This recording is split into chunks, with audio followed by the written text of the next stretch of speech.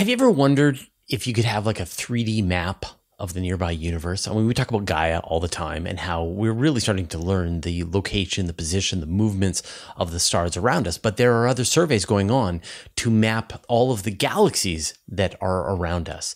There's a couple you should know about. One is called the Siena Galaxy Atlas, and this is several 100,000 galaxies that are sort of roughly the same size in the sky and smaller and in our vicinity. And then there's a much larger survey that is going on by the Dark Energy Survey Instrument that is mapping out tens of millions of galaxies and quasars really out to the edge of the observable universe, just a billion years after the Big Bang, trying to understand the role of dark energy in the universe. My guest today is Dr. John Moustakas. He is a professor at Siena College. We talk about both the Siena map and then this larger survey that's being done to search for dark energy in the universe, how you should be able to see the presence of dark energy at different timescales in the universe and try to get a sense of what the future holds for us. So enjoy this interview with Professor John Moustakas. How well do we understand our extragalactic environment? So that's a big question. And like many things in astronomy, we have to talk about the right scale. So extragalactic means anything outside of our own galaxy, which is actually a story I'm hoping we'll get into, because that story really just didn't begin until about 100 years ago. The fact that we're one galaxy in hundreds of billions of galaxies in the universe. So I would say we, as an astronomer that works in this area, I feel like to some degree we've been lulled into a false sense of security in thinking that we understand our nearby universe better than we think we do. So a lot of the focus in astrophysics is, deeper, further, fainter, edge of the universe kind of stuff. JWST obviously has just lit a fire under that scientific goal. But there's a lot that we still need to learn from our own cosmic neighborhood. So the bigger question is, do we understand how galaxies form, why they look like they do, how do they change with time? That's very much an open question still. Is it like, people always say we understand the surface of Mars better than we understand our own ocean? Do you, is it sort of like that kind of a situation that we've studied our galactic neighborhood thanks to missions like Gaia, and we are starting to piece together the early universe because it's so mysterious, but the nearby galaxies, the stuff out to say 1 billion years just doesn't get the kind of love.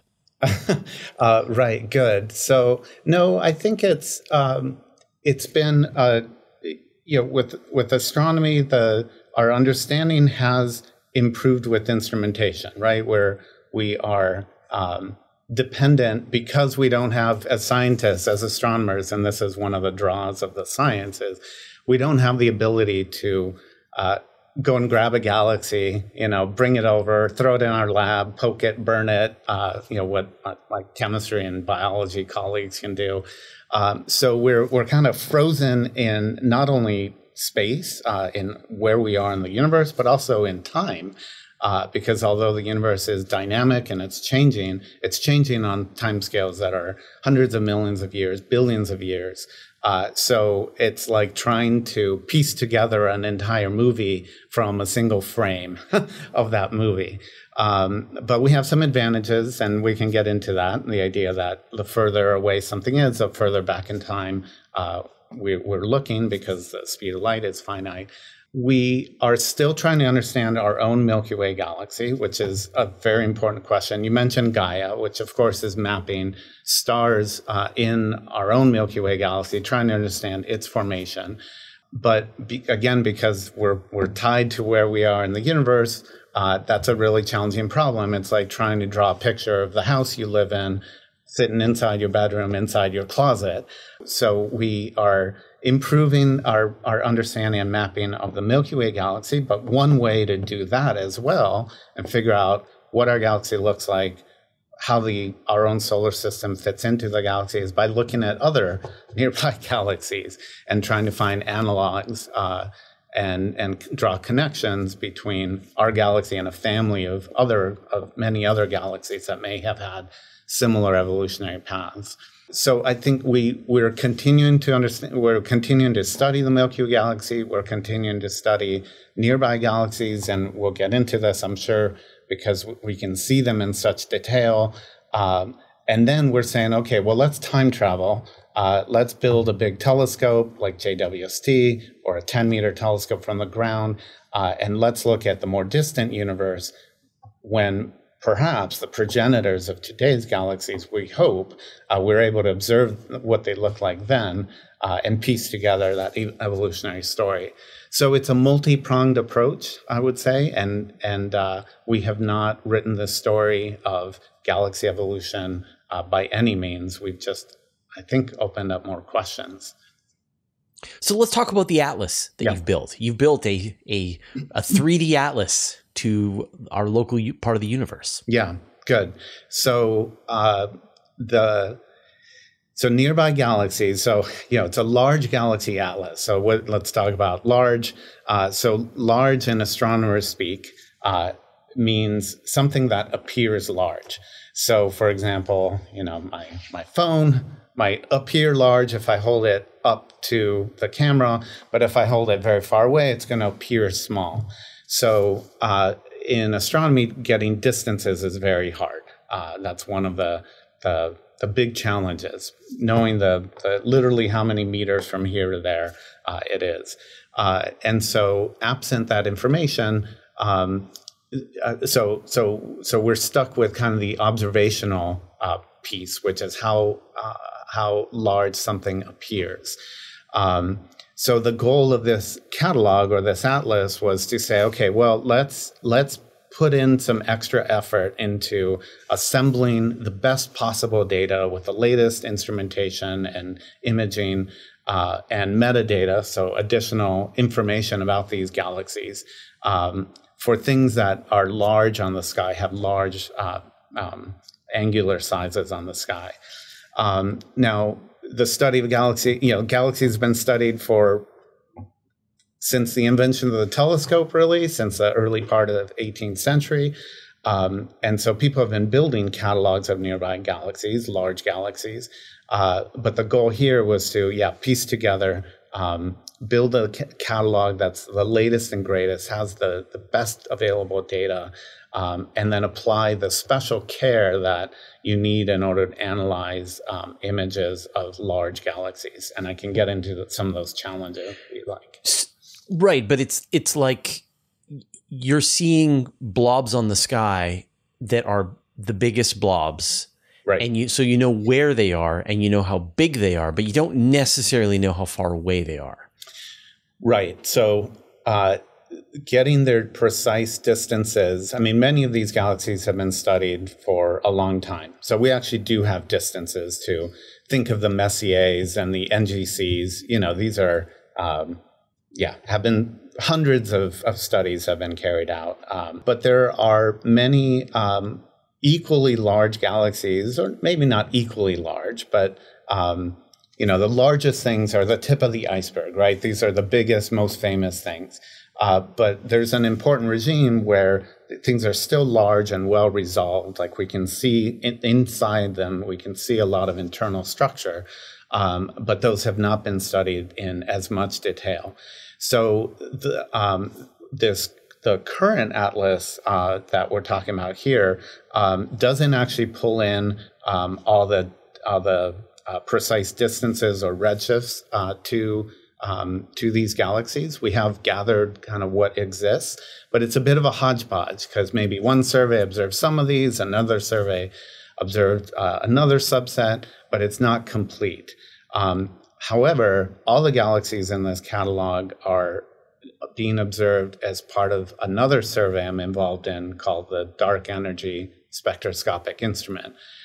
which I looked up this morning, has measured precise redshifts to about 35 million galaxies. And when it's done, it's going to be 10 to 15 times larger than anything that any other previous survey. So the first step was, okay, let's build an atlas of just the images of these galaxies. So it's this, my analogy of the phone, like how far, so not worrying about how far away things are. Let's just gather the data on using the imaging that we have available. The next step will be to pull in spectroscopy and redshifts and other measurements from like stellar populations from this DESI spectroscopy, and then use that to kind of assemble a more physical picture of the properties of these galaxies, and then ultimately, how they formed and how they ended up the way they did.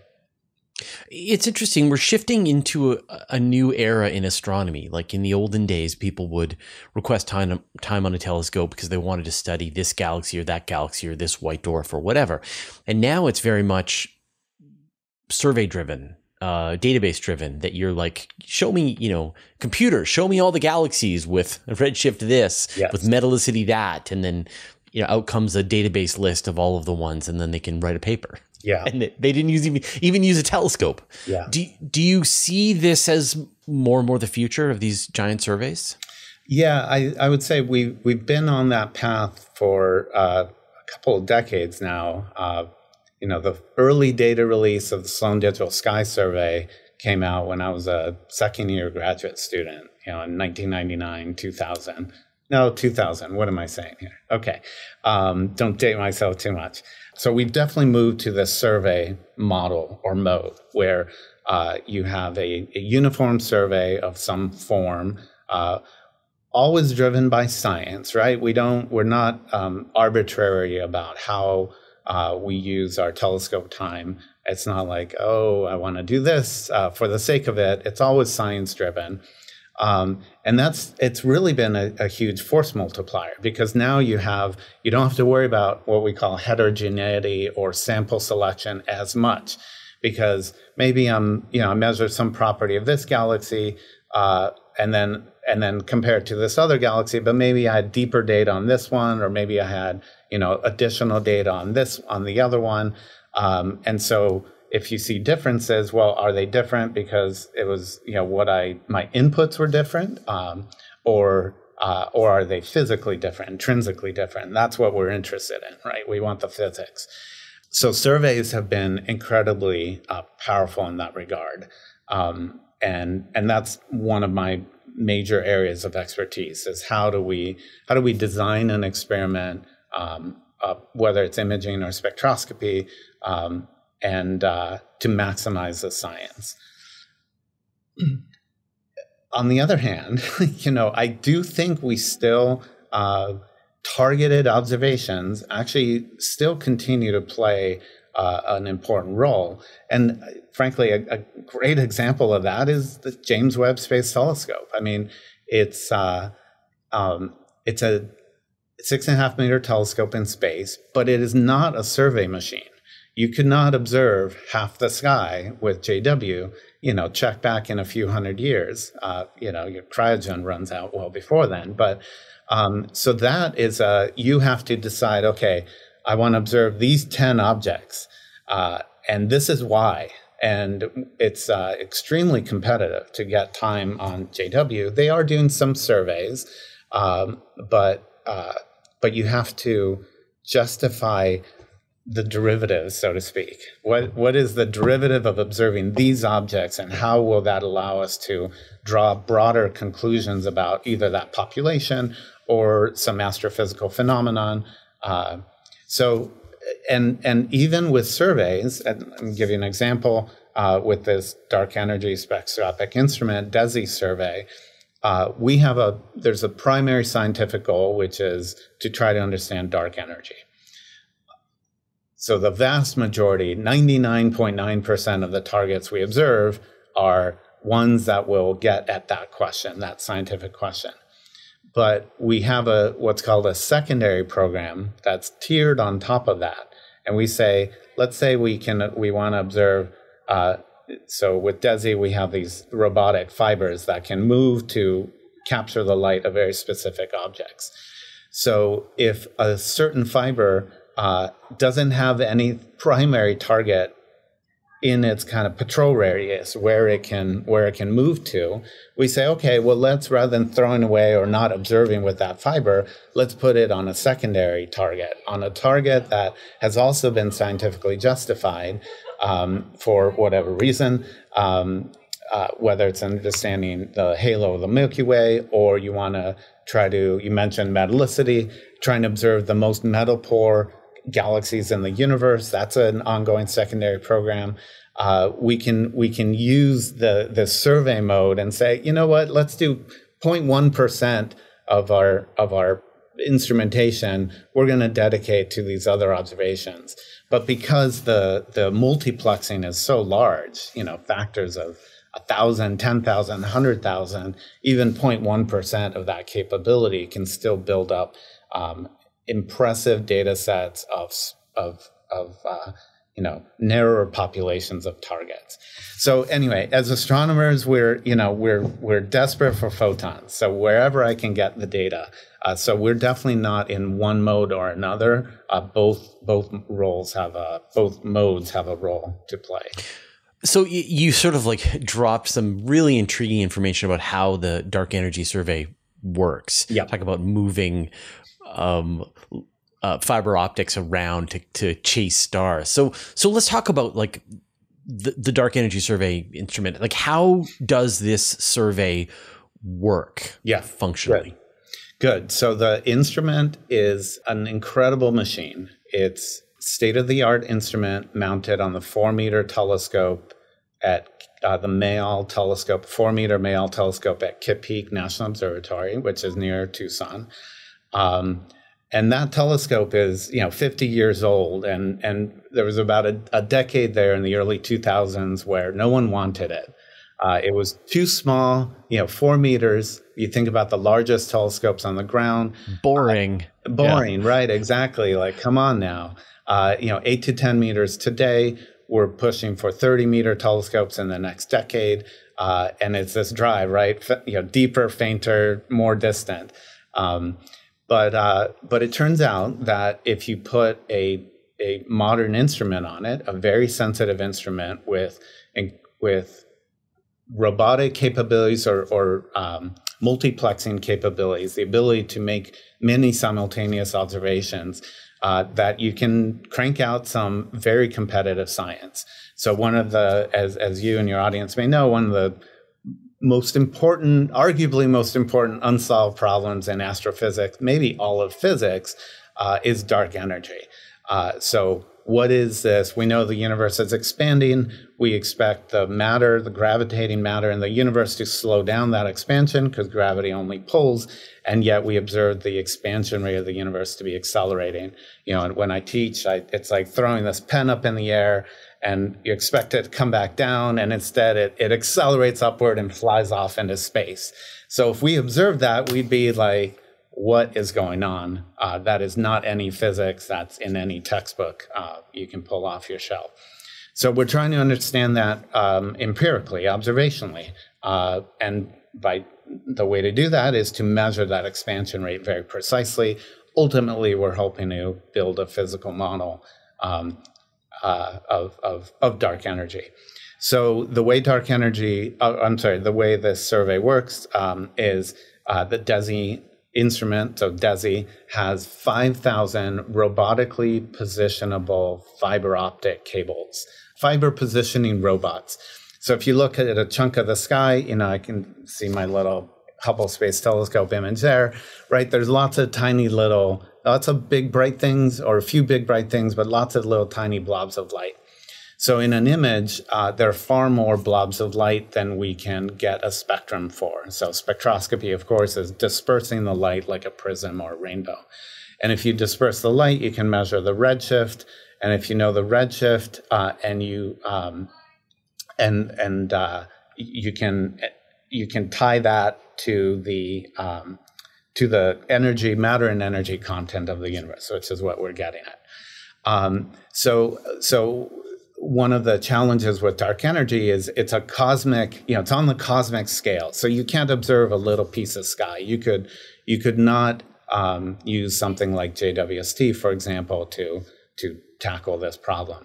You need to observe a large patch of the sky. So by having these 5,000 fibers, we can move them to isolate the light of certain 5,000 objects at one time. Then we move the telescope to another patch of the sky, and in under 2 minutes, we've moved the fibers to another 5,000 set of objects. So to give you an example, last month, it's November, so in October, we got redshift for nearly 1 million objects, galaxies, not stars now. And so that we started this survey in May 2021. So we're a little more than 2 years into it, 2.5 years. And we've gotten redshift to over 30 million objects so far. And just to give an example, the Sloan Digital Sky Survey, which still dominates really a lot of the science in astronomy, just like the Hubble does, 25 years and counting,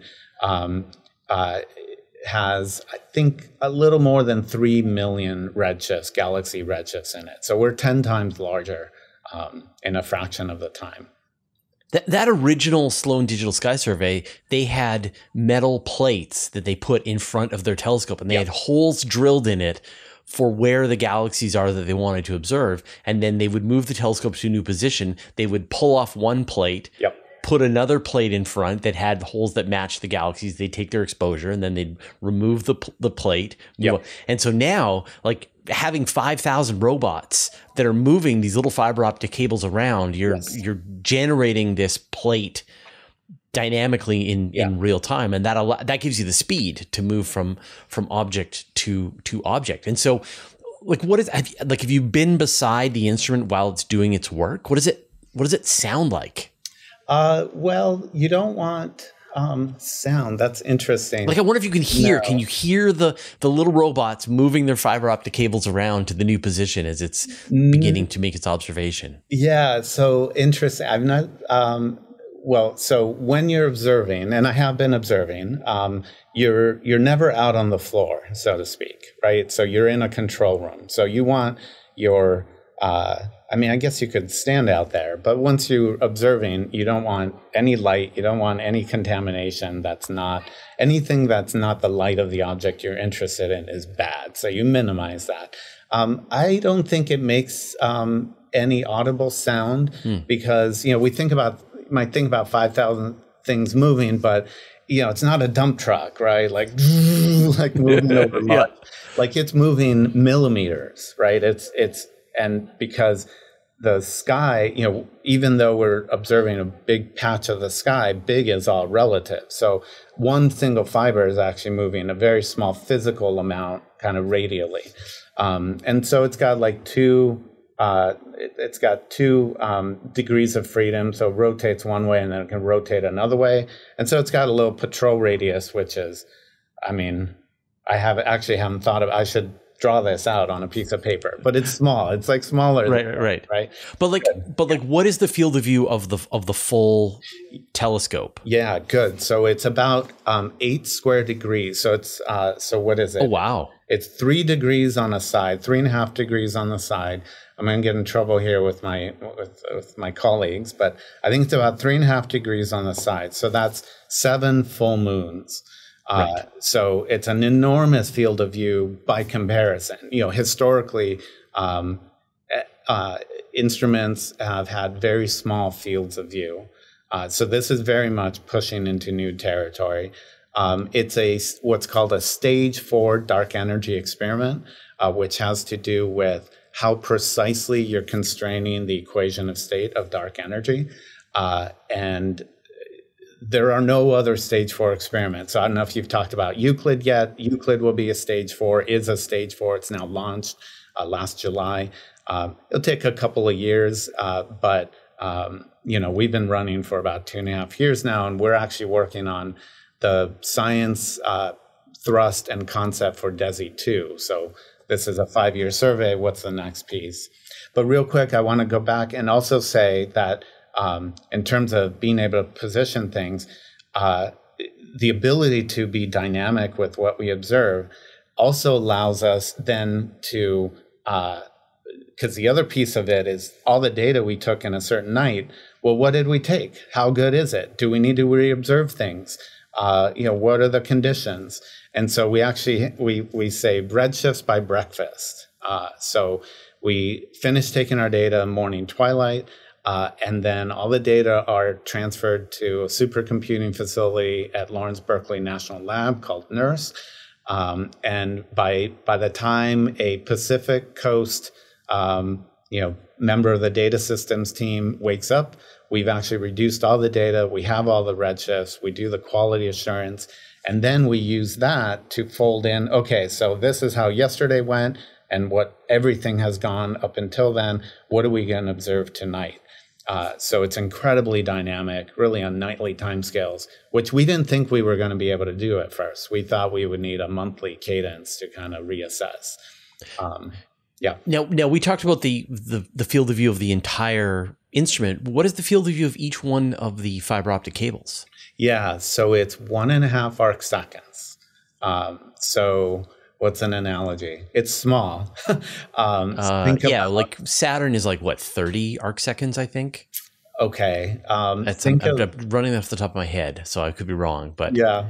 I don't know, actually. Yeah, like a little piece of Saturn. It's very small. It's very small. That's right. But it was chosen to fit a galaxy. Like you're not going to get Andromeda in there, but you are going to get other galaxies in there. Yeah, no, that's a good point. So it was chosen. So if you think about it, so you want, if that aperture is too small, it's like squinting your eye, right? Like make your eye really small. If it's too small, then you're not going to let in enough light. And then it's like closing your eye. Well, that's bad. But if it's too big, then you're letting in more light from the object, which is great, but you're also letting in more sky. And it turns out that the things we're interested in, these are distant, very distant objects. I mean, DESI's probing out to what are called Lyman alpha quasars out to redshifts of 4. So the universe is of order 1 billion years old, 1 billion and some change at that point. So these objects are far fainter than just the sky background. So the more sky you let in, sky is noise. It's a source of signal that we don't care about. But every photon we detect from the sky, masks or obscures the light from the object we're interested in. Anyway, so that's the balance. So we want it not big enough that we can maximize the light that we're getting, but not so big that we're dominated by what's called the sky brightness. Now, I've been really impressed at the photographs that are coming from the dark energy survey, because I had assumed it would be more similar to, say, the Sloan survey, like tiny little galaxies that are hard to really make out. But there have been some phenomenal pictures that have come out from this instrument. Is that just are they taking a different kind of picture, or is it being done with these fiber optic cables? Good. Yeah. So there's a little correction in here, because you mentioned the dark energy survey, and this is where astronomers get in trouble by reusing acronyms. So the dark energy survey, or DES, is a different survey than the dark energy spectroscopic instrument. Astronomers like throwing dark in front of things because the funding agencies like them. So the dark energy survey is different. This was a survey whose goals were similar, to try to understand dark energy. It was an imaging survey using a camera called the Dark Energy Camera at CTIO in Chile. Right. Okay. So I'm just getting them confused in my head. No, it's fine. I mean, they're built on each other. DS is a stage 3 dark energy experiment trying to use weak lensing and other tracers to understand dark energy. The images there from that survey are, this does actually connect with the Atlas. The images there are phenomenal because they took extremely deep exposures, very deep, lots of images to trace out really faint, distant objects, but no spectroscopy. And that actually ends up being one of the big challenges, is You can see a lot of detail, you can see really faint distant objects, but unless you can disperse the light and get its redshift, there's a large uncertainty in how far away it is, what its redshift is. And this is why DESI is breaking into new ground and what makes it a stage 4 dark energy experiment. So it's kind of like more like half of Euclid. Like Euclid's got these two roles that it's doing. It's got the visible light instrument that's observing the size and shape of these galaxies, and then it's got the infrared side of things, which is helping to figure out the spectroscopy and figure out what it's made out of, and so on. And it's doing those two things. So yeah, and with the original, with the phase 3, you were looking at the sizes and shapes and getting really subtle using the lensing, but not getting the kind of light that you need to do spectroscopy. Yeah, and right. Euclid's fantastic, but even there, the spectroscopy is going to be, I don't want to say poor, but I'll say poor compared to what DESI is doing. So we're getting very high resolution spectroscopy, meaning the number of wavelength channels that we split the light into is there are many more pixels than what Euclid will do. Now, we're a ground-based instrument versus space-based. And I'll never, undermine any data, right? I'm an astronomer. I'm selfish. I want more photons. But there are a number of advantages to being able to isolate the light of the objects you're interested in, and also being able to get more detailed spectroscopy. Right. So let's talk about dark energy then. What, as you're gathering this redshift data, the spectroscopic data from all of these relatively nearby galaxies, but also these quasars that are redshifted out to just 1 billion years after the Big Bang, what will you do with those data to try to start to puzzle out the impact of dark energy in the universe? Yeah, so there are a few different science thrusts. Let me focus in on dark energy one and the specific technique we're using to constrain dark energy. So you and your audience might be familiar with the idea of a standard candle. So this is how dark energy was first kind of observationally confirmed in the late 90s. And I was actually a lowly undergrad at UC Berkeley when at least the Berkeley team was gathering the data. And so I'm distantly connected. I'm going to reach out and say, hey, I was a part of that energy. So the idea of a standard candle is if it comes back to distances. If you know the distance to the object, there's a lot you can do to figure out the matter and energy content, and also the geometry of the universe. So with a standard candle, it's like a 100-watt light bulb, right? If you know it's 100 watts and I hold it in front of you and you measure how bright it appears, you can figure out its distance. It's the 1/r squared law. If I put it over the edge of the universe, it's still a 100-watt light bulb. And so it's fainter, it appears fainter, but it only appears fainter because that light has been spread out over a larger sphere. So in DESI, we're using what's called a standard ruler. So there the idea is, this pen is however many inches wide. So again, you can measure how its apparent angular size, whether it's here or far away.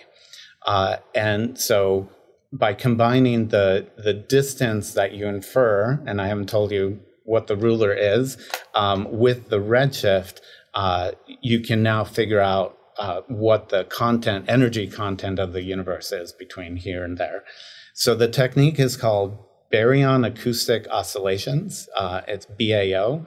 And the technique it's statistical. So what we find is that because of some physics in the early universe, so before matter and photons decoupled and produced what we see as the relic radiation of the hot Big Bang, called the cosmic microwave background, there were overdensities, excess kind of peaks of matter that were propagating out while everything was coupled together. So this is like dropping a pebble in a lake, and you see, the water kind of comes out and then propagates out, and eventually that overdensity of matter smooths back out.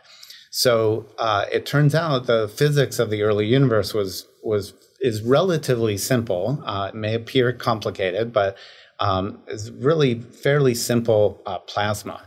And so the distance, you can calculate the distance that the density waves propagated in the amount of time since the Big Bang to about a redshift of 1100, or about 400,000 years after the early universe, after the Big Bang. So that distance is the baryon acoustic oscillation feature. We see it in the power spectrum from the Planck satellite. The power spectrum just tells you kind of the amplitude of those fluctuations. And so this is just that first one. And so this is just like a sound wave. So like you hit a drum, there'll be a certain tone that is set by the size of that drum or acoustic instrument. So it turns out that after decoupling, after photons and matter decoupled from each other, and photons were able to travel, there was just a slight excess of matter at this length scale. It's about 150 megaparsecs. So that's 150 million parsecs, about a factor of 3 for light years, so 450 million light years. So really big, right? The galaxy, the Milky Way galaxy is 20 or 30 million light years. So in between galaxies, not within a certain galaxy. So the way this technique works is we say, okay, for this galaxy, let's count the number of galaxies that are a certain distance away from that galaxy as a function of kind of radial bins. So nearby, you expect galaxies to have other galaxies near them, and that's because of gravity. There's a natural clustering that galaxies don't avoid each other. They get pulled in towards each other. So really nearby, we see an excess of galaxies near other galaxies compared to a random distribution. It's a probabilistic statement. And if that was it, then as you went further and further away from galaxies, you expect fewer and fewer galaxies. But it turns out, if you think about the clustering, or the number of galaxies from a certain galaxy as a function of distance, it goes down, and then I'm not on the scan. It goes down, and then there's a little excess. And it turns out that excess is at about 150 megaparsecs in co-moving, so taking out the expansion of the universe. And that's called the BAO peak, the baryon acoustic oscillation peak. So if you know the distance, if you know the intrinsic size, which is this 150 megaparsecs set by the physics of the early universe, you then measure how big it appears in angle, and that's it. You get the distance, and turn the distance into a constraint on dark energy. And I mean, it's still so mind-boggling to me that these sound waves, like even that sound could move through the early universe, through the time when the entire universe was like the inside of a star, or like the surface of a star, and then finally you got this moment where the photons decoupled from the matter, and then everything started to move out. But those ripples, those sound waves, are kind of baked into the universe, and the large scale structure of the universe that we see today, all of these giant walls and groups of galaxies, are roughly following the peaks and troughs in the sound waves that were present in the early universe. Yeah, it's mind blowing to think about. True. Yeah. But, and so you're looking for, because this technique allows you to measure a distance in the universe. Yeah, you're trying to see if the positions, like if it's always been this smooth evolution from the overdensities in the early universe to the large scale structure of the universe today, was it always smooth, and how much of this is accounted for by dark energy?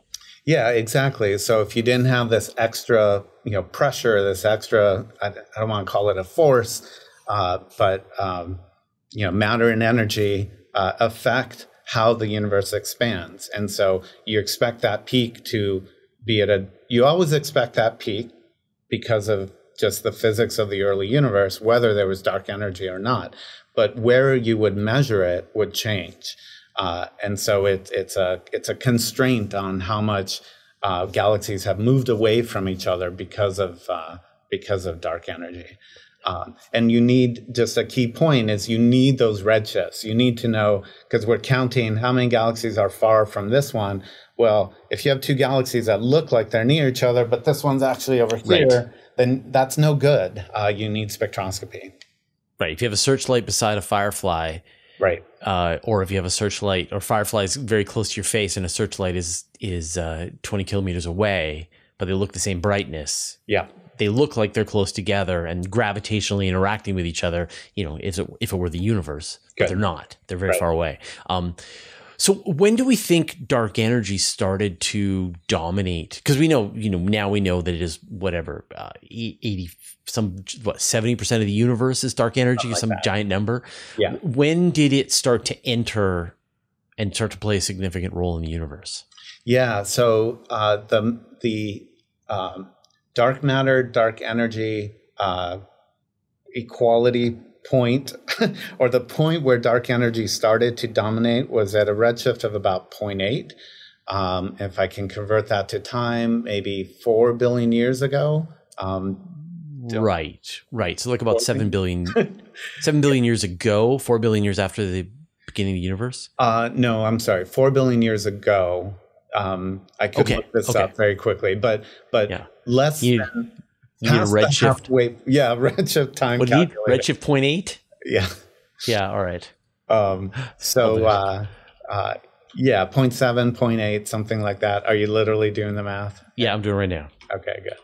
Hold on. How bad I am. So light travel time is 6.9 billion years, so about 7 billion years ago. 7 billion. And the age was 6.8, so almost 7 billion years. So really, it's almost like a split. It's like half the age of the universe. Yeah. And so what the reason? So what's happening though? So dark energy. The reason dark matter used to dominate and dark energy dominates today is because it appears to be driven by the size of the universe itself, right? So it's a force or a phenomenon that comes from space-time itself. So the larger the universe is, the more dominant it becomes. And so if you and the expansion is exponential. So the larger, the more time passes, the more dominant dark energy is going to become. And so part of a big piece of this is, where are we going, right? How is the universe going to end? And there's a difference between if it's a cosmological constant, which is consistent with Einstein's theory of relativity. It's actually an integration constant in the same way that big G, the gravitational constant is. If it's a constant, then we're kind of screwed, because the universe will expand forever, and the idea is the big rip, right? Like even at some point, the space between the sun and the earth, will be long gone, because sun will evolve into a red giant. But picture that, right? Like even then, stars, even within a galaxy, will start to be redshifted away, because the dark energy just dominates. But if it's not a constant, if it's something a little less than that, something dynamic, the idea there's quintessence, then who's to say it's not going to turn around, right? We might have an epoch where we're accelerating, and then all of a sudden we start to slow down again, and then maybe contract as a universe at an accelerating pace. So at this point, the theory is all over the map. We don't have a good theoretical foundation for what dark energy is and what its physical origin is. It's like trying to, if you didn't have Newton's theory of gravity, you drop a pen. Maybe you have a theory of gravity, and so that works. But I think little angels are on this pen pushing it downward, right? Or I'm Aristotle and it's got more earth than air, therefore it falls, right? Those are all perfectly defensible theories, absent of physical theory that can make predictions. So that's where we are. I might be a little confused. My understanding, and tell me where I'm wrong here, is that the amount of dark energy present in any volume of the universe is the constant. The more universe you get, the more dark energy you get. That accelerates the expansion of the universe, but it doesn't necessarily lead to that big rip scenario. It's that if you get a changing amount of dark energy per volume of space, that's when you start to move into those big rip scenarios. So we may be... So make sure we're using the same terminology or something. Yeah, maybe. Yeah. So I'm not sure. I thought it was... I'm not sure how to address that. Okay. All right. And maybe I'm just misremembering what exactly the big rip is. But I think about it simply that if there's nothing to cease or pull away from this accelerated expansion, then at some point, I mean, we don't know, right? This is all hypothetical. No. But like my understanding is like just we know that space itself has. Like if you took away all of the energy, all the stars, all of the matter, everything out of space, there would still be something there. There's just the existence of space-time. And this is what Einstein had predicted, that you have this presence of space-time, and that has a certain amount of energy density that just exists in the universe. And then so the universe must be either expanding or contracting. Like it can't be stable. And then And then Einstein was like, "Oh, this was my mistake. I'm going to remove this. I'm going to figure out a way to get rid of this cosmological constant," because he figured it had to be there. Yeah. And then astronomers found it, and of course he was long dead. But again, but it's I mean, we see things like the Hubble tension, which are coming up with these different measurements for the expansion rate of the universe in the Planck data in the cosmic microwave background, and then we see something in the sort of larger in the Cepheid variable measurements that are being done relatively nearby. Yeah, that's a wonderful phenomenon right now. The Hubble tension. That's the tension. Yeah. Something exciting to look at. New physics, right? Yeah. Maybe or maybe Adam Rees and team doesn't know how to do Cepheid variable measurements very well. Someone take his Nobel Prize away from him. I don't know. Pretty convincing work. So, yeah. So then, like, is the hope or one of the possibilities from this survey that will pop out is an explanation for the Hubble tension? No. So this particular technique, the BAO technique, is not sensitive to the Hubble constant. Now that said, there are what are called joint analyses. So we can constrain certain cosmological parameters. This particular technique is more sensitive to dark energy content, equation of state.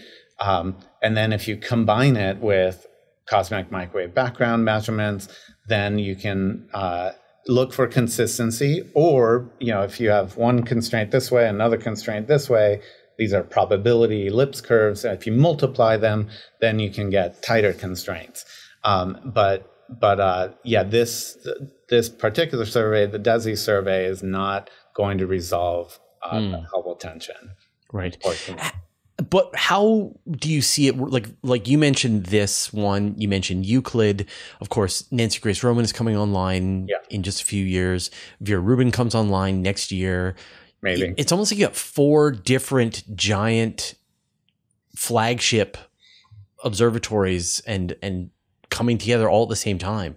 Do you think dark energy can hold its mysteries beyond these 4 telescopes? Trying to solve it? Yeah, I want to say I'm not arrogant enough to think that it's done for, right? And I think that's a good thing, because I'd be out of a job if we, solved it. And a recurring joke my colleagues and I make is eventually everything gets solved, and so why work on anything? Just wait until someone solves it. So I think, just like the discovery of dark energy being important was something new. There were like rumblings and hints and like, it's not really, we like a flat universe, but omega matters 0.2, 0.3, like what's going on?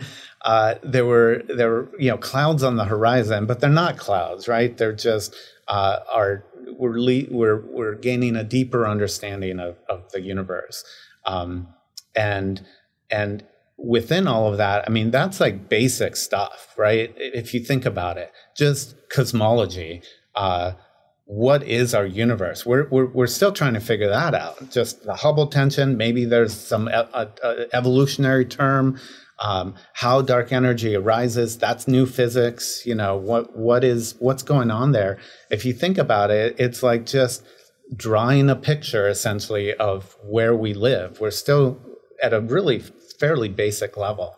What I'm really excited about with the surveys and facilities you mentioned is just that discovery space. The questions we're not even asking today, and time domain is a big piece of that. Is we observe a static universe for the most part, but there are things going on right now with gravitational waves, flares from supermassive black holes, moving objects that you have to be observing continuously in order to observe those. And so with the Rubin telescope in particular, the ability to observe the entire sky that's visible from Chile every 3 nights, that's going to add that sort of third dimension of time into our observations. So anyway, so it's exciting times. It's always exciting to be a part of astronomy, but I think the next decade or two are going to be even more. Yeah. Well, John, what are you obsessed with right now? Oh my goodness. I'm obsessed with my grant renewal. Okay. So classic scientist answer. That's right. Yeah. I do have to pay, my students and myself. But that's actually a good process. This is how, you have to justify your work. It is not sufficient to say, well, I've gotten funding before, so you should keep funding me. So it actually allows you to step back and say, what am I working on? I said the derivative earlier, what's the derivative of my work? I can only do so much. So you want to maximize your ability to do science, contribute to ongoing science. So, I mean, we veered from the Siena Galaxy Atlas, which maybe speaks for itself, and you can invite me back for the next version, but into dark energy, which is fine. I am working on the next version of the Atlas. We actually have, this was finalized in 2020. It does play an important role in the dark energy spectroscopic instrument survey. So we're working on the next version. Using more data, folding in DESI spectroscopy over a larger area. So that's part of it. I'm a little obsessed with GPUs. And at the scale of these data sets, we talked a little bit about big data.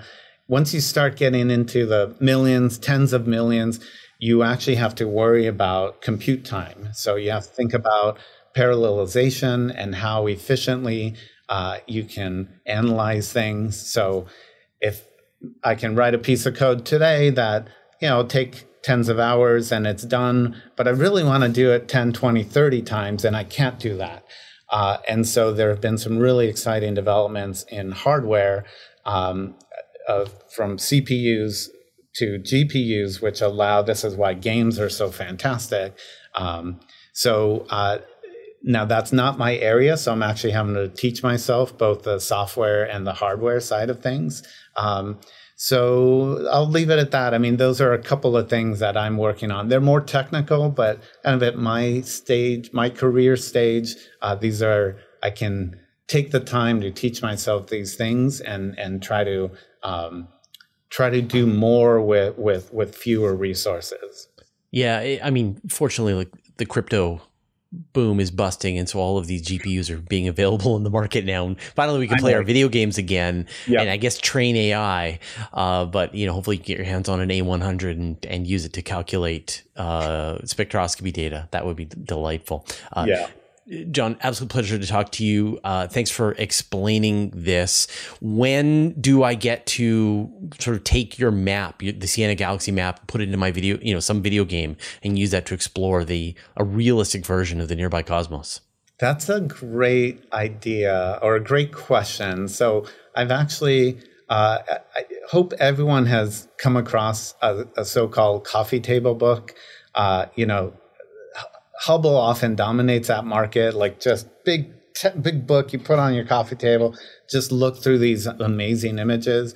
So right now, your ability to explore the atlas is somewhat static, but I've been thinking about a way to bring that, the VR, AR technology into kind of the next gen coffee table book. So nothing in the works. 3D printed block of some kind of clear plastic that has the positions of all the galaxies around the Milky Way, that you can then sort of study it. That would be cool. I don't know. I'm thinking more like Iron Man, like just right. And like move it around. And so I think the ability to do that technologically exists. The time doesn't exist. So if you have some tech ideas, come on over. All right.